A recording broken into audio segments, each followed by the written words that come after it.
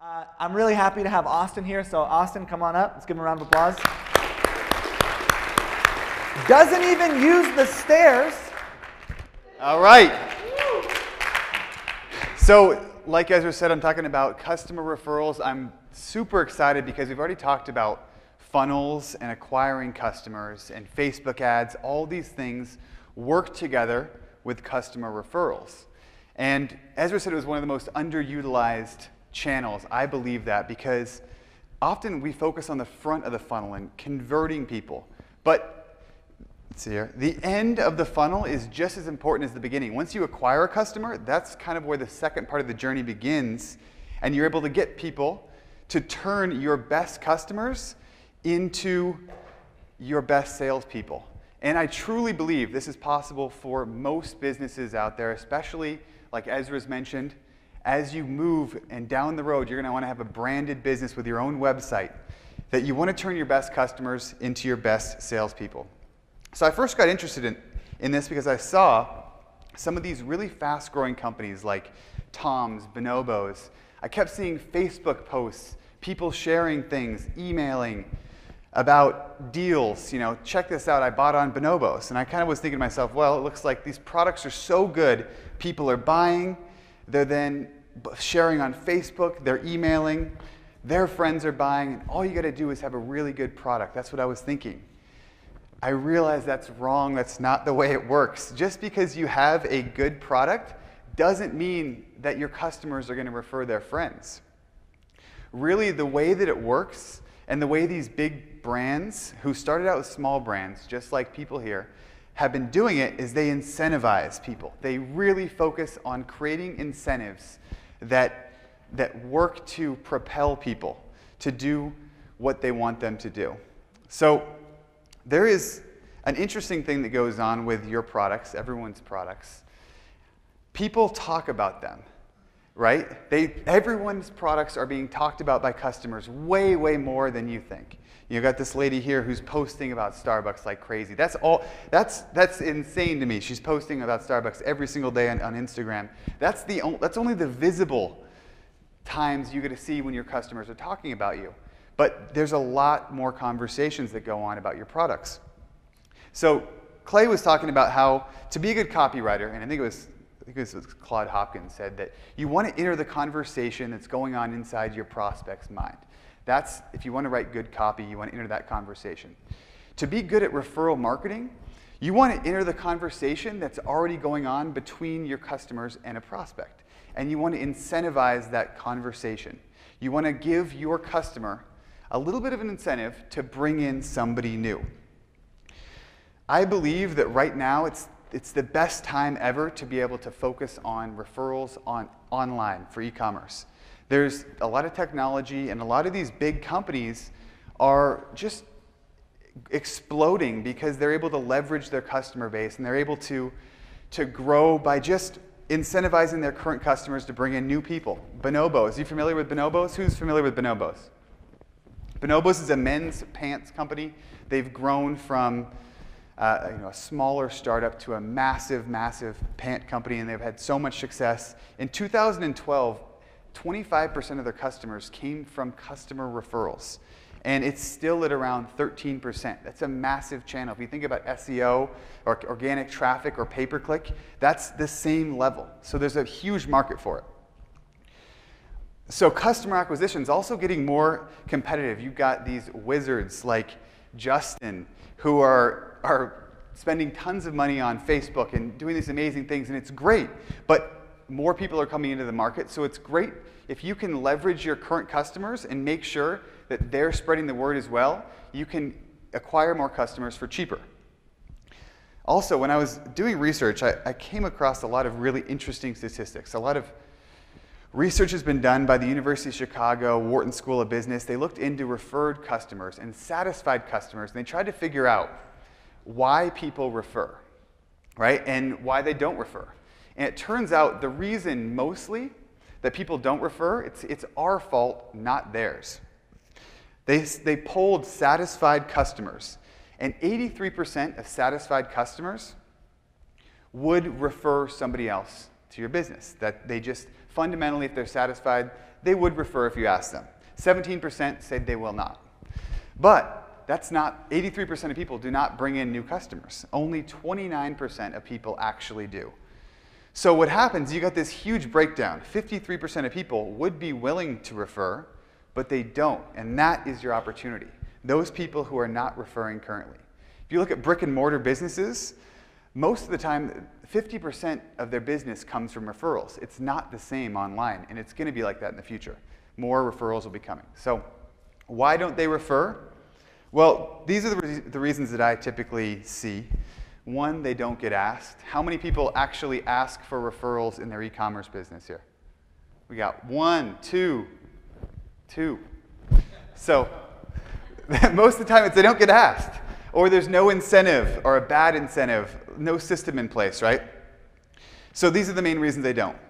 The other part of the study was they figured out that referred customers are actually more profitable, 25% more profitable than another customer acquired from a different channel. Why? A lot of it comes down to speed of trust. Is anyone here familiar with speed of trust? So when you acquire a customer from, let's say, Facebook, right? They're seeing your ad and they're becoming a customer. When you acquire from referral marketing, they are coming in through their friends. So if John likes the business and they trust John, the trust transfers through John to your business. And they're willing to spend more money right up front, and it's one of the reasons they're more profitable for you. Also, who are the people that refer? Usually your best customers are the ones that refer friends, and they're bringing in people just like them. So I was thinking to myself, I'm like, all right, these big companies are doing it. How do we do it? Right, I got this creepy stock photo guy. So how do you actually do it for your small business? And I'm going to tell you about 3 campaigns that I've run, and they're consumer products, and 2 of them were like knocked it out of the park, and 1 just flopped. And I really looked at it and I was like, I don't know, when I started the campaigns, they all seemed on an equal playing field to me, but I made a mistake on one of them, and I'll tell you guys why, and I'll tell you guys how the other ones have grown, did so well. But I want to talk about results, and to talk about results, I first got to define them. For referral marketing, there's 2 things that matter. There's share rate, and there's sales lift. Share rate is the percentage of people that share your offer that are customers, right? So they may make a purchase and then share with their friends right afterwards. Sales lift is the percentage of sales you get from your referral program. So these benchmarks, and you guys might want to write these down, because if you're building a referral program, these benchmarks will guide you and let you know if you're going to have success with your offer. These don't come from me. These actually come from the guy who built the Bonobos and Tom's referral program. They built more referral programs than just about anybody online. So they say that if you're a healthy brand, you can get a 20 to 30% share rate. If you're at 50 to 60%, that means your company is poised to blow up, really, like to grow quickly. Over 60%, this is Ken Griffey, just the sweetest swing in baseball, you're hitting home runs. So if you get over 60%, you're absolutely killing it. So the first one we ran was a sunglass company called Blenders Eyewear. It's basically a simple product, a branded product. And there's nothing too amazing about it besides the brand. What really mattered was the offer was good and the way it was presented, and the system worked well. So you can see down here, we put a referral program together that got a 36% sales lift, meaning for every 100 customers we acquired for a different channel, they brought in 36 new customers with them. It was huge, extremely successful. You can see we started at the bottom at 21%, and we actually had over 100% share rate, meaning the offer was so good, people shared more than one time. We started at, basically we got there. We had to do a lot of testing, and we got to 36%. We were able to replicate this with another bracelet company. We got them almost a $250,000 win because we boosted sales by 13.1%, and it was all in the offer and the system. The one that failed, which I thought was going to be really good, was the women's shoe company. And the reason that it failed, and I say it failed because we got a 1.4% lift in sales. The reason it failed was because we copied, who's familiar with Nasty Gal? Anyone heard of Nasty Gal? Really great e-commerce website for women's clothing and shoes. They had a referral program, we copied it, and it just totally bombed. And I won't ever do that again. I will go back to using data, which I kind of started with to build an offer. So now actually I want to teach you guys how to do this, right? So those are some of the results we got, and you guys can do it as well. Here's the offer that we used. It was get a free pair of sunglasses for every friend that you refer. This is for the sunglass company. And your friend gets 15% off as well. So what's great about this is we're able to incentivize them by giving away the baseline cheap model of sunglasses. They made all their money on the top line, the most expensive pairs of sunglasses, and we gave away the bottom level ones. But it was still very valuable for the customers. So to get to that offer, right, there's really 4 things you need to do. You got to start by figuring out the value of each one of your customers. Then you got to create an offer, and then you got to pick a platform to deliver this referral program to them. And then you need to build the system that's going to be pushing these coupons and the emails between people to make this thing actually work. So customer lifetime value. This is the thing you need to calculate first. The first step is to learn your customer lifetime value. And if you don't know this, or you've been in business for only a year or 2 years, which is possible, you can make some sort of an estimate. But it's very, very important to know your numbers. I like to figure out first my basically cost per action, CPA, from each channel. And I use this to build my offer. So AdWords and Facebook, figure out exactly how much you're spending to acquire a customer off SEO, direct mail, any channel that you want. On the side there, it just says CPM, which is cost per 1,000 impressions, and pay-per-click, and CPA, cost per action. So that's the first step. I'm going to give you guys some resources. You can write this down. I don't want to go over it too much because we could spend 20 minutes, 30 minutes talking about customer lifetime value. But if you Google search the easiest way to calculate lifetime value of your customers, I got a video I recorded. Or also, who's familiar with QuickSprout? QuickSprout blog? It's a great blog by Neil Patel, and he has a post. If you type Google search lifetime value QuickSprout, if you write this down, you can go get a really in-depth infographic and case study about how Starbucks calculates their lifetime value. So, to create an offer, a referral marketing offer, right?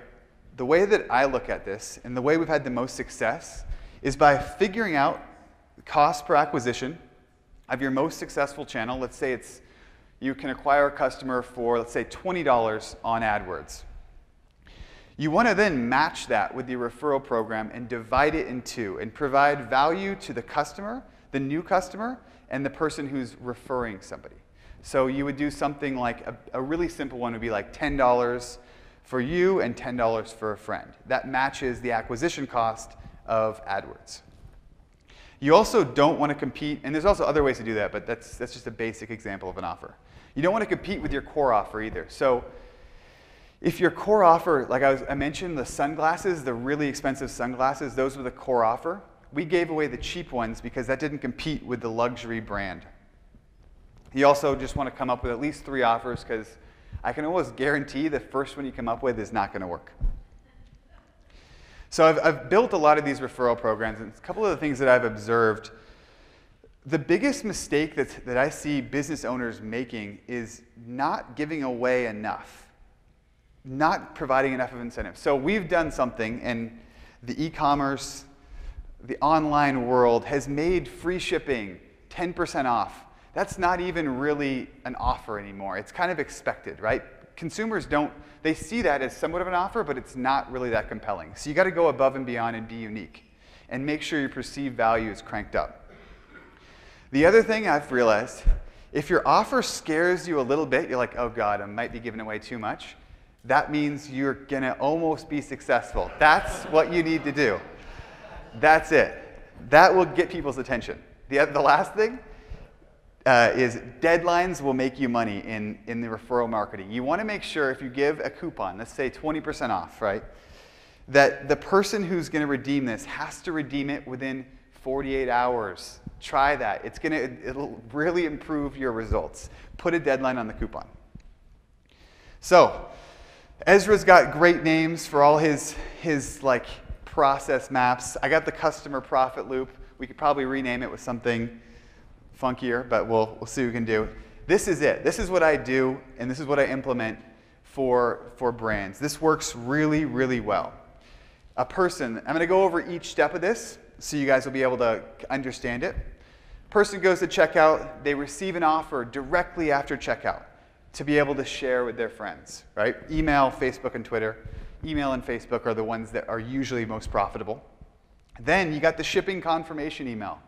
On the shipping confirmation email, what email is opened up the most of all the transactional emails? Shipping confirmation email, 2, 3 times. It's a great place to put in a really soft offer. But I'll go over each step. I'm going to move forward and you'll be able to see each one of these. So first off, the post-checkout offer, right? Right after checkout, you give them an offer, something that pops up. This says, give your friends $25 off and get $25 towards your next purchase. They can share via email or Facebook. The offers are relevant. What really matters is that it happens post-checkout. What's great about this is where you want to start. If you want to start in referral marketing, you want to test with a post-checkout campaign because you can test very, very easily. Everyone who buys is going to be able to see this, right? Super high visibility. You can run an A/B test between 2 offers. And the goal, you want to get at least a 20% off share rate with this post-checkout campaign. If you can get that, that means you're on to something with your offer, and it makes sense to move on to the next steps. So start here. Then, shipping confirmation email. Like I was saying, everyone opens this thing up 2 to 3 times. So there's canned spam laws. You got to be careful. You can't just like put a blatant offer in there. But what you could do is put a soft offer, letting them know about a referral program in their shipping confirmation email. That then drives them to a dedicated landing page that hosts the offer for everyone at all times, or for only the customers. So the landing page, right? This landing page is going to be the hub for the referral program. I call it your bread and butter because most of your sales are going to come through this. It's great because you can have a lot of content, great copy, explain it really, really well, and have share options. And also, if you get sophisticated with email segmenting, you can only refer the people who are satisfied customers to this. The downside, though, it's harder to test because unlike the post-checkout campaign you can set up super easily and test 2 or 3 before you build out a landing page. Here's the Bonobos campaign. This is a really, really good one. It says, get your friends in Bonobos, a free shirt is on us. So share Bonobos with friends to give them $50 off their first purchase of $125. You get a free shirt valued at $88 for the friend that buys. It's just very clean. It's got an email message in here. It's also got a share button, and they can type and import their contacts and use email. Email is, I've found, the most profitable referral channel. So after you've got them to the landing page for the first time from the shipping confirmation email and the post-checkout offer, then I like to actually send an email after they receive the product, because at this point, they're going to be satisfied, right? If you've got a great product, they're going to be happy to share with their friends. It's a perfect time to send them another email. So I send them an email something like this, right? This time I explain the offer. Get $15 in store credit for each friend you refer. Keep it very, very simple and drive them to a landing page. And the landing page is basically the same one that we had earlier. So at this point, they would have received the post-checkout offer, the shipping confirmation email, and this email. Then you've got the most important and I think the most overlooked part of this whole process, which is closing the loop. So you don't want to just barrage people with offers, telling them share with your friends, right? Share with your friends. They've already seen it. At this point, you've already hit them with 3 potential opportunities to share with their friend. So now on the 3rd and 4th emails, which is day 7 and day 14, you want to bring them back to the landing page. Does that make sense?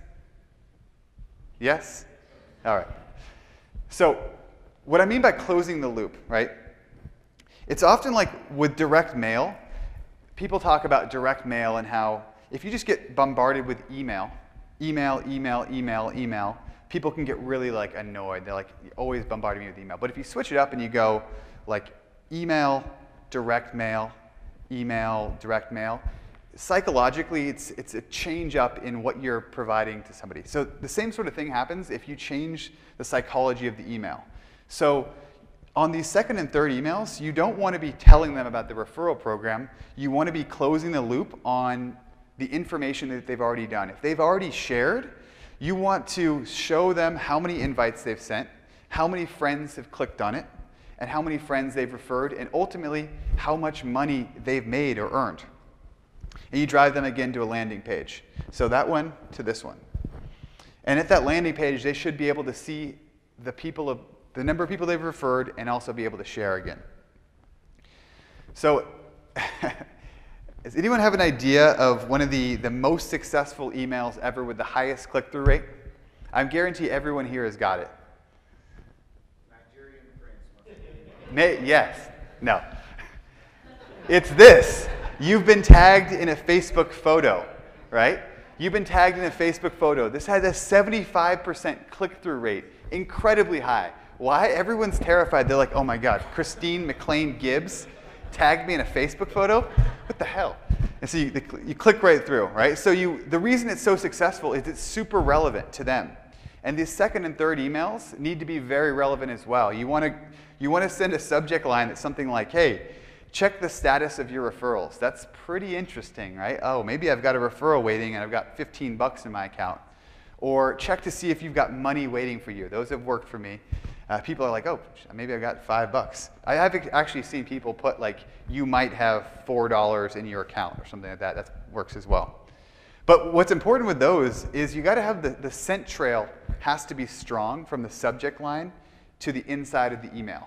So if it says, check the status of your referrals, all you're going to want to do is give them a link to basically go check the status. So this is the sequence that's worked for us, right? Post-checkout offer, email sequence starts. The limited offer is in the shipping confirmation one. You don't want to be pushy. Then you've got the positioning email, which is 1 day after. You've got the 2 intrigue emails. You're just driving intrigue. You want people to click on it and learn if they've got money, that sort of a thing, to a standalone offer page. So sometimes I talk about this and people look at me, they're like, oh my gosh, this seems like a lot of work. You got a lot of crazy stuff going on there. How am I supposed to do this? The good part is that it actually is not as difficult, and why I think it's really important to focus on it now is because the magic is not in the technology, it's in the system that you build. It's in that customer profit loop. It's in the emails. It's in the follow-up. And so all you need is an email marketing service. Who's got an email marketing service? There we go. A referral marketing platform. I'll talk to you guys about which one you can choose. Some graphic design work, and then very important, a terms and service document, because there's going to be some people, they're going to try to game your system, and you got to have a dialed in terms of service document so you can just deny the people who try to make fraudulent purchases. So with referral marketing platforms, there's a couple here. And write this down. You can have, this is a good resource to write down because all these people are all these companies provide the service, the nuts and bolts part of this, right? That's going to connect people that want to share with their friends. So Xstol and FriendBuy, those are 2 of the largest companies. I like them because they provide good service for small business owners. Referral Candy, I think, is a little bit sketchier than Xstol or FriendBuy. FriendBuy runs like some of the largest campaigns. Same with Xstol, they're competitors. And then Talkable, for anybody doing over like 10 million, it's an enterprise level. Amazing service for referral marketing. They start cheap, like $30. So, also, people always ask me, they're like, I've tried this with my business and it failed. That's like the #1 thing I hear. Oh, I tried a referral marketing and it did not work for me. Well, there's 3 questions that I ask at this point. #1, is your company growing? Because if you've got a growing brand and growing company, a version of referral marketing will work for you. I've seen it time and time again. You just got to be creative. The second question is your company healthy? What I mean by healthy is, do you have a concept that's going to last, right? Ezra's talked so much about building brands and moving from Amazon to your own website in the future, having a long-lasting brand. It's going to be way more successful if your company is healthy and it's growing and it's not taking advantage of a loophole. And the last thing is, if you do have a referral marketing program and it's failing, you got to check, are you getting at absolute least a 20% share rate. And if you're not, you probably have a problem with your offer. That's where you want to start. So hopefully you guys are ready at this point. You're like, how do we do this? What's the next step? I actually put together a bunch of resources for just you guys at SM Live. If you head to ecommerceinfluence.com/SM Live, and I think you actually have to capitalize the S and the M. I'll fix that. My developer made some weird thing. I was actually using lead pages, but anyway. So there's a couple things here. I put in the Bonobos campaign playbook guide. So Bonobos has run like 20 different campaigns since 2012. I put a picture and showed you exactly how to do this. I also put in that customer profit loop process map. And Chad and I did a podcast episode with the guy who's built the Bonobos campaign and built like Tom's campaign, Dollar Shave Club. And he talks about exactly what they do and gets into more of like the campaign building aspect of it. So all that stuff's there. There's also, the terms and service document there. You can just copy and paste. I put one in there. You can take it and put in the stuff you want. So it saves some money. So that's what I got. Thanks, guys.